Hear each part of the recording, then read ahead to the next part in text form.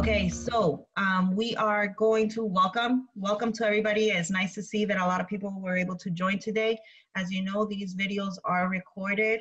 We will be doing lesson 4 today. So we're talking about Romeo and Juliet.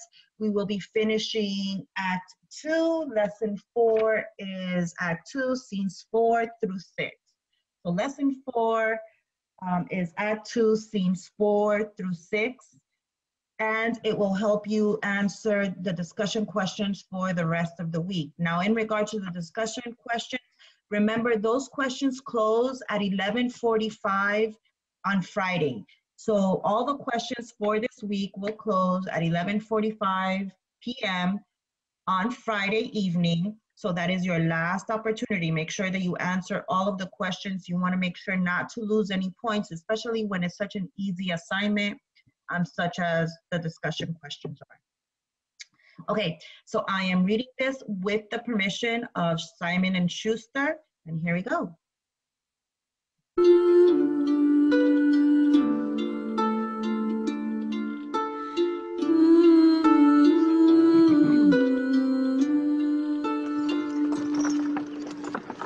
Where the devil should this Romeo be? Came he not home tonight? Not to his father's. I spoke with his man. Why, that same pale, hard-hearted wench, that Rosaline, torments him so that he will sure run mad. Tybalt, the kinsman to old Capulet, hath sent a letter to his father's house. A challenge on my life. Romeo will answer it. Any man that can write may answer a letter. Nay, he will answer the letter's master. How he dares, being dared. Alas, poor Romeo, he is already dead. Stabbed with a white wench's black eye. Run through the ear with a love song. The very pin of his heart cleft with a blind bow-boy's butt shaft. And is he a man to encounter Tybalt? Why? What is Tybalt? More than Prince of Cats. Oh, he's the courageous captain of compliments. He fights as you sing prick song, keeps time, distance, and proportion. He rests his minim rests, 1, 2, and the third in your bosom. The very butcher of a silk button. A duelist, a gentleman of the very first house of the first and second cause. Ah, the immortal passado, the punto reverso, the hey! The what? The pox of such antic lisping affecting phantasms. These new tuners of accent. By Jesu, a very good blade, a very tall man, a very good whore. Why is not this a lamentable thing, grandsire, that we should be thus afflicted with these strange flies, these fashion mongers, these pardon me's, who stand so much on the new form that they cannot sit at ease on the old bench? Oh, their bones, their bones. Here comes Romeo. Here comes Romeo. Without his roe, like a dried herring. Oh, flesh, flesh, how art thou fishified? Now is he for the numbers that Petrarch flowed in. Laura to his lady was a kitchen wench. Mary, she had a better love to berhyme her. Dido, a dowdy. Cleopatra, a gypsy. Helen and Hero, Hildings and harlots. Thisbe, a grey eye or so, but not to the purpose. Signor Romeo, bonjour. There's a French salutation to your French slop. You gave us the counterfeit fairly last night. All right, so here's Mercutio, being Mercutio. And the first thing he does is, well, they're talking about Tybalt, who sends a challenge over to Romeo's house. So Tybalt is very mad that Romeo kind of snuck into that party. He crashed the party, I think is what it's called, right? Crashing a party. And so he sent the challenge over to duel Romeo. And so he's quite upset about that. So if he's talking about that, and then he sees Romeo approaching, and he says, he talks about Laura, Dido, Cleopatra, Helen, and Hero in this last stanza, right? Without his roe, like a dried herring, oh flesh, flesh, how art thou fishified?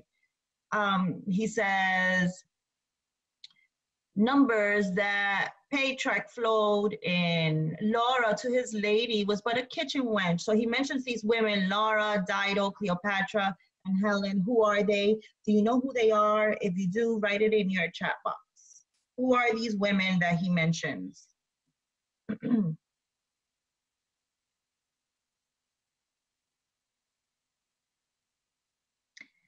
So if you're thinking Laura, Dido, Cleopatra, Helen, and Hero are all famous, beautiful women in literature and history, then you are correct. Basically, Mercutio still thinks that Romeo is in love with Rosaline, and he's saying that to Romeo, these famous, beautiful women, Cleopatra, you should have gotten that one, guys, Dido, Helen, these famous, beautiful women are nothing but kitchen wenches. So in other words, they're like kitchen slaves, kitchen workers, you know, they're nothing compared to what Rosaline is. We, of course, know that Romeo is over Rosaline. He's not into her anymore, and now he is head over heels in love with Juliet. Good morrow to you both. What counterfeit did I give you? The slip, sir, the slip. Can you not conceive? Pardon, good Mercutio, my business was great, and in such a case as mine, a man may strain courtesy. That's a All right, so Mercutio's like, well, you gave us the counterfeit last night. What is he talking about? What does he mean by the counterfeit last night? Go ahead and write that in your chat box, please.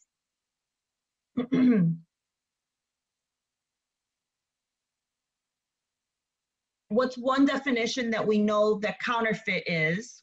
Tell me that definition, and then tell me how he uses it. Yes, exactly. So if you're saying that counterfeit is a fake, and if you're saying that counterfeit is a fake, and then you're also saying that he's using it to say, oh, you kind of faked out on us last night, you abandoned us last night, then you're correct. And then he says the slip, right? So what definitions do we have of the word slip? And then how is he using it? He also goes on to say, there's a few of them. He says curtsy and curtsy, right? And then he says a few of them. So let's look at these word plays that he uses. This is a discussion question. So this is a good point to highlight and to write in your notes if you're listening along. as much as to say such a case as yours constrains a man to bow in the hams. Meaning to curtsy. Thou hast most kindly hit it. A most courteous exposition. Nay, I am the very pink of courtesy. Pink for flower. Right. Why then is my pump well flowered? Sure wit. Follow me this jest now till thou hast worn out thy pump, that when the single soul of it is worn, the jest may remain, after the wearing, solely singular. Oh, single-souled jest. Solely singular for the singleness. Come between us, good Benvolio, my wit faints. Switch and spurs, or I'll cry a match. Nay, if our wits run the wild goose chase, I am done. For thou hast more of the wild goose in one of thy wits than I am sure I have in my whole 5. Was I with you there for the goose? Thou wast never with me for anything when thou wast not there for the goose. I will bite. This is an old term. It was used a lot like in the 80s and 90s, goose. What is it? If you goose somebody, what does that mean? Right?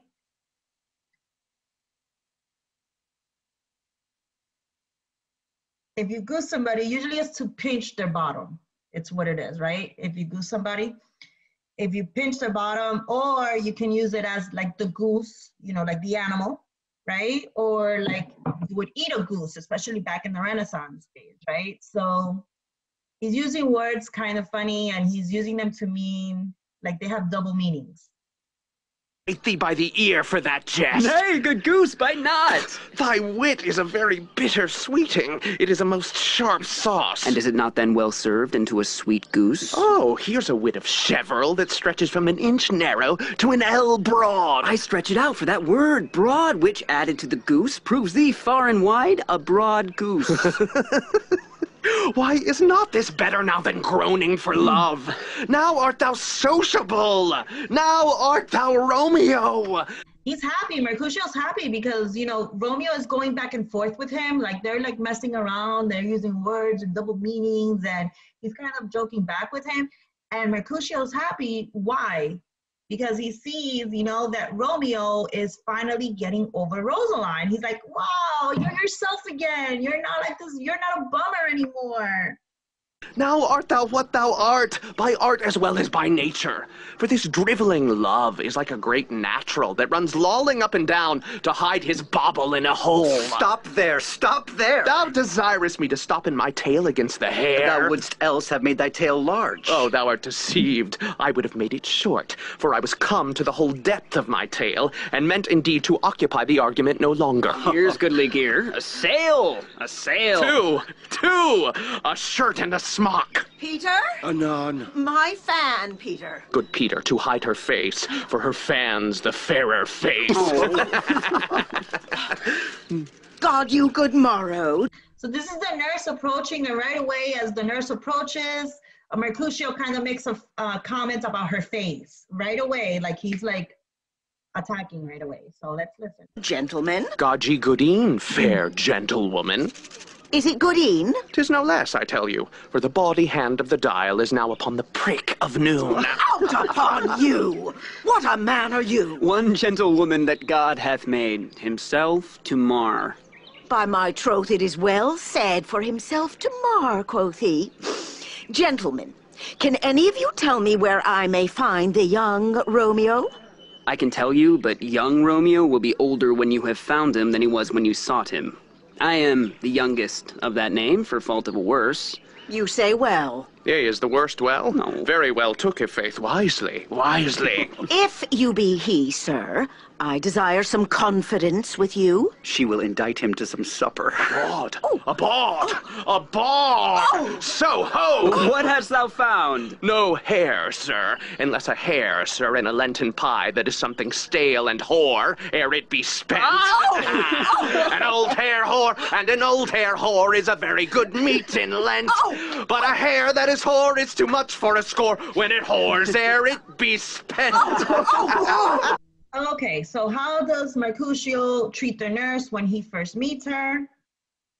Does he adore her and want her to be his mom?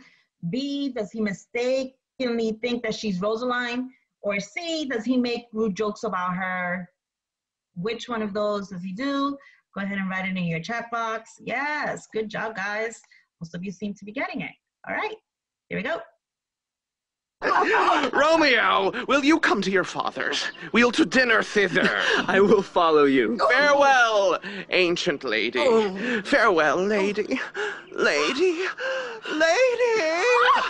I pray you, sir, what saucy merchant was this that was so full of his ropery? A gentleman, nurse, that loves to hear himself talk, and will speak more in a minute than he will stand to in a month. An he speak anything against me, I'll take him down, and he were lustier than he is, and 20 such jacks. And if I cannot, I'll find those that shall. Scurvy knave! I am none of his flirt gills, I am none of his skeins mates.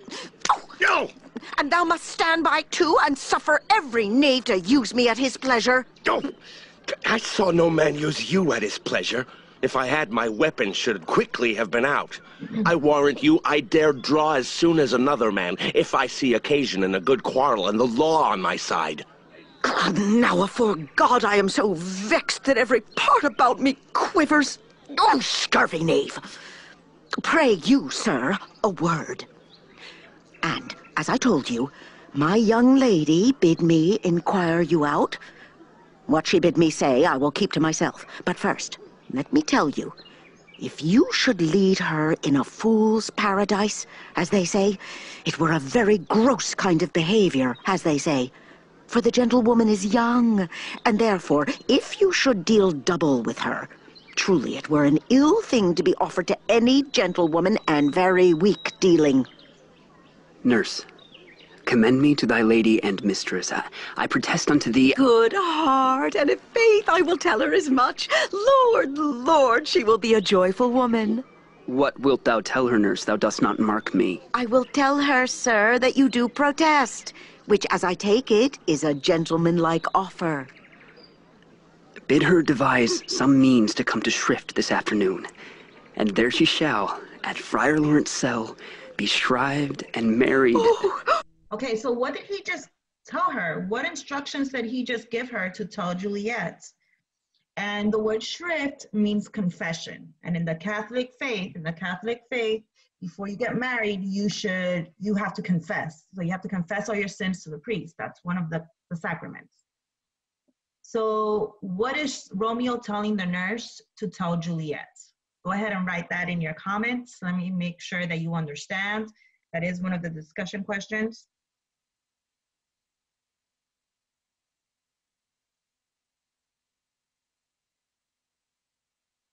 Yeah, he's basically saying, so if you are saying to, yeah, so if you're saying that Romeo is telling the nurse to tell Juliet to make up an excuse to go to confession or to go to church that afternoon, then you're absolutely correct. He's saying that once she gets to church, the friar will marry us.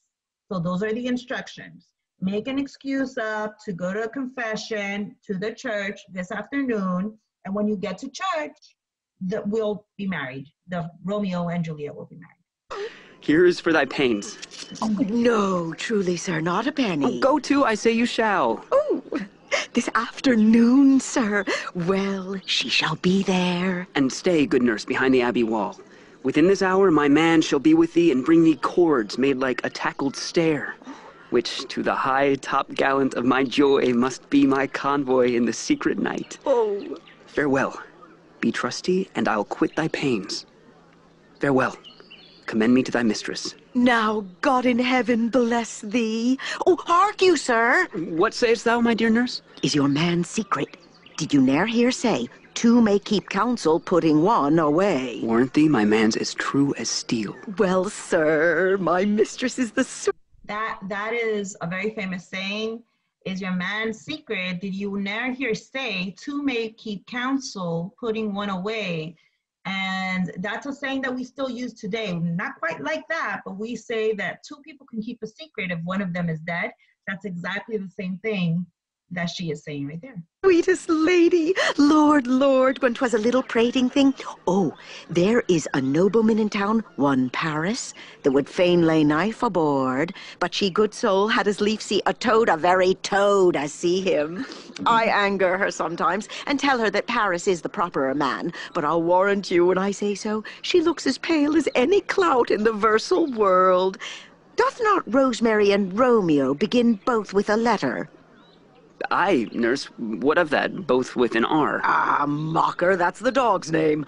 R is for the... No, I know it begins with some other letter, and she hath the prettiest sententious of it, of you and Rosemary, that it would do you good to hear it.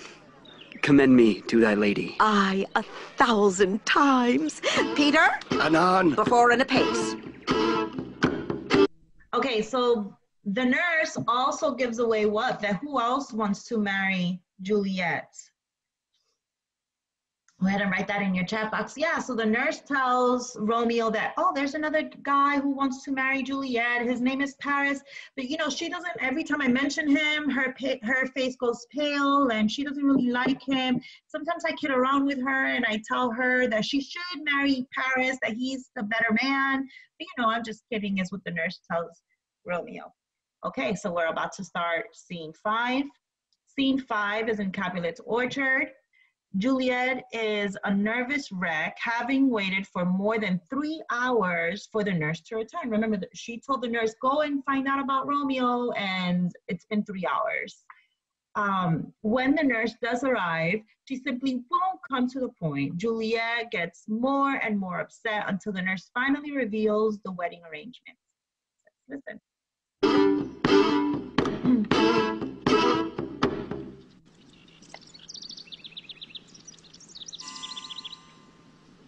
The clock struck 9 when I did send the nurse. In half an hour she promised to return. Perchance she cannot meet him. That's not so. Oh, she is lame. Love's heralds should be thoughts, which 10 times faster glides than the sun's beams, driving back shadows over lowering hills.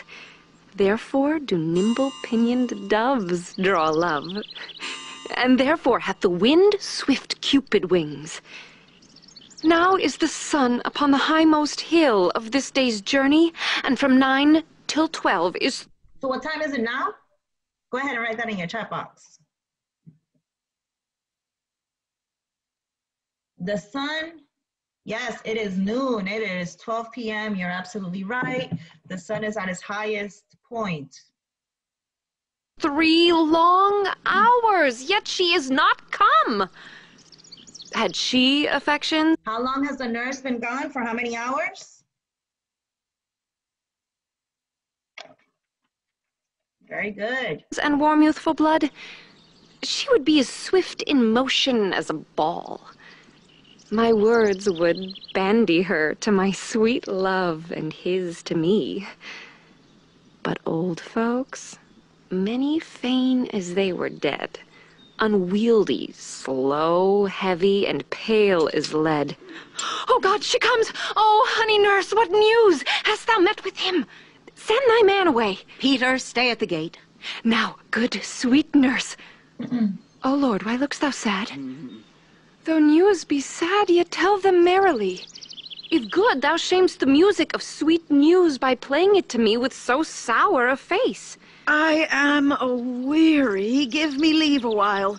Fie, how my bones ache. What a jaunt have I. I would thou hadst my bones and I thy news.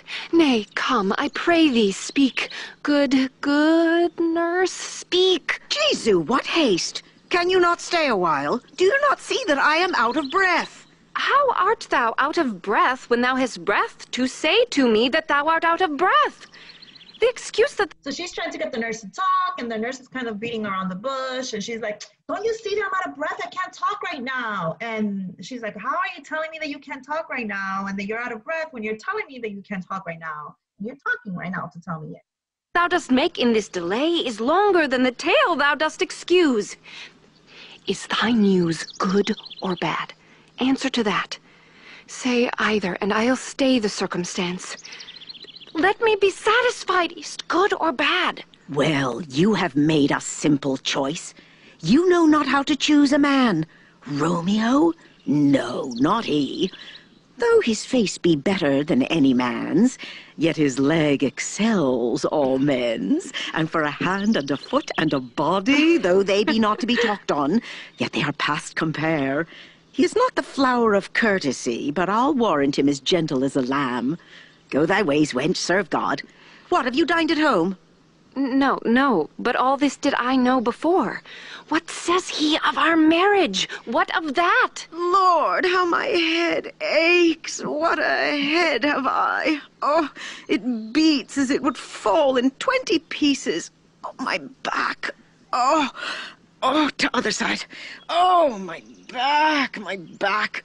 Beshrew your heart for sending me about to catch my death with jaunting up and down. Your faith, I am sorry that thou art not well. Sweet nurse, tell me what says my love. Your love says, like an honest gentleman, and a courteous, and a kind, and a handsome, and I warrant a virtuous. Where is your mother? Where is my mother? Why, she is within. Where should she be? How oddly thou repliest! Your love says, like an honest gentleman, where is your mother? Oh, God's lady dear, are you so hot? Marry, come up, I trow. Is this the poultice for my aching bones? Henceforward do your... What's funny about the way that the nurse is treating Juliet? So what is funny about the scene? Go ahead and write that in your chat box as we listen along. Messages yourself. Here's such a coil.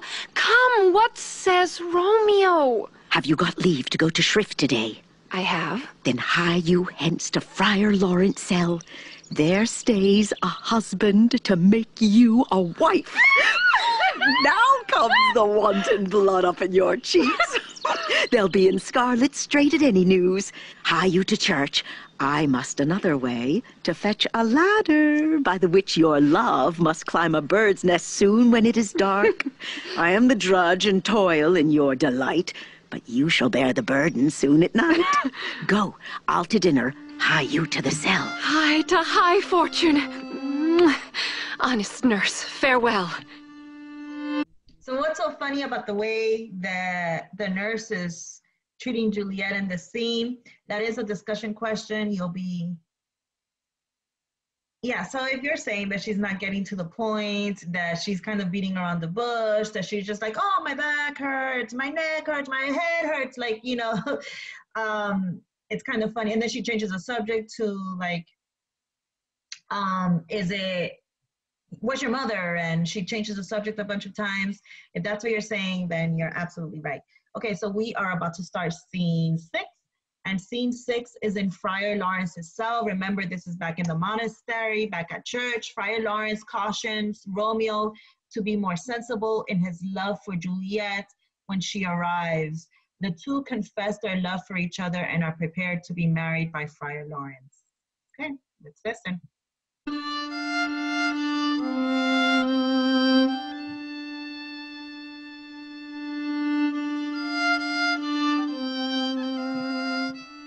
So smile the heavens upon this holy act, that after hours with sorrow chide us not. Amen. Amen. But come what sorrow can, it cannot countervail the exchange of joy that one short minute gives me in her sight. Do thou but close our hands with holy words, and love devouring death do what he dare. It is enough I may but call her mine. These violent delights have violent... All right, so the first question would be, is Romeo fearful of his future? Write down the line, and we just listen to it in this little first passage that Romeo has here that proves what your answer is. So is Romeo fearful of the future, yes or no? And then tell me what he says that makes you think that he is not afraid of the future.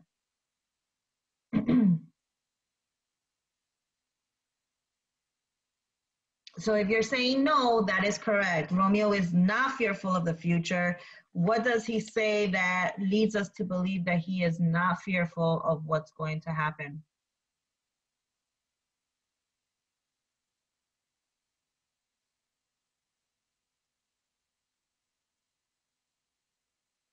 Yeah, he says, so if I see the word death, he says, then love devouring death, do what he dare. So basically he's kind of like threatening death, or kind of not threatening, but, you know, saying, hey, do what you want, taunting death.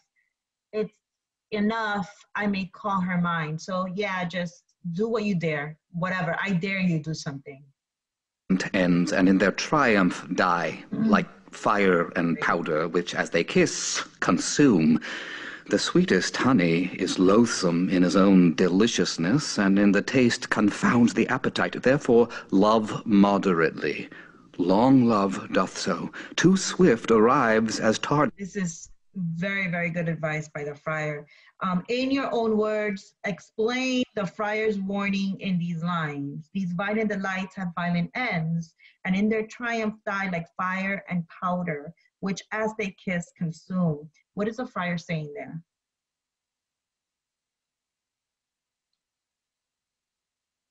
What is he saying about love? Right there. Go ahead and write that in your chat box, please. Yeah, he's telling them, he's warning them to slow down, that it's dangerous, that loving somebody so quickly and sharply like that means that love will end quickly and sharply as well. The intense type of love consumes itself with the heat, like gunpowder is burning up by fire when they touch. The friar is trying to warn Romeo that he should contain his passion, that he should slow down a little bit. Okay, let's listen. As too slow. Here comes the lady. Oh. And he just said, therefore love moderate. Long love does so. Too swift arrives as tardy as too slow. So what does that mean? Explain those messages. He is telling him to do what? So if you're saying to slow down, that is just as bad to go too fast as it is too slow. You have to time, it's all about timing, right? Have you heard that before? Love is all about timing. You have to make sure that you time it right. You don't want to go too fast, and you know, it's just as bad to go as too fast as it is too slow. Okay. Oh, so light a foot will ne'er wear out the everlasting flint. A lover may bestride the gossamers that idles in the wanton summer air and yet not fall. So light is vanity. Good even to my ghostly confessor. Romeo shall thank thee, daughter, for us both. As much to him, else is his thanks too much. Ah, Juliet, if the measure of thy joy be heaped like mine, and that thy skill be more to blazon it, then sweeten with thy breath this neighbor air, and let rich music's tongue unfold the imagined happiness that both receive in either by this dear encounter. Conceit, more rich in matter than in words, brags of his substance, not of ornament. They are but beggars that can count their worth. But my true love is grown to such excess, I cannot sum up some of half my wealth. Come with me, and we will make short work. For by your leaves you shall not stay alone, till Holy Church incorporate two in one. So what happens at the end of this scene? Go ahead and write that in your chat box.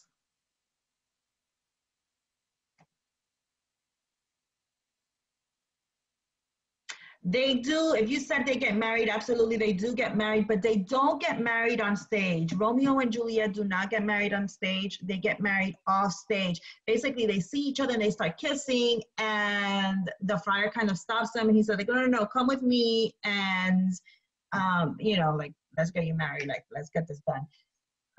But they do get married off stage. They secretly get married off stage. The audience does not see this happen. At least not in the play. Okay, guys, that is the end of Act 2. We are almost there at the very end. Actually, I'm assuming that you're finding Romeo a little bit easier than what you thought it was going to be. Romeo and Juliet a little easier than what you thought it was going to be. If you are, please write it in your chat box. I am interested in knowing your thoughts. We've come to the end of this video. Remember, the discussion questions will be open till 11:45 p.m. on Friday. So you have until 11:45 p.m. on Friday to answer all of the discussion questions. And again, thank you for joining me, and bye guys. Take care. Let me know if you have questions. I'm available on Etsy.